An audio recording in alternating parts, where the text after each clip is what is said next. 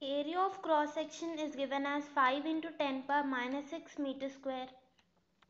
Standard pull is given as 5.45 newtons. Actual pull applied is 9.09 newton. E is given as 200 gigapascals, that is 200 into 10 power 9 pascals, Newton per meter square. So the correction for pull will be P minus P naught into L by AE.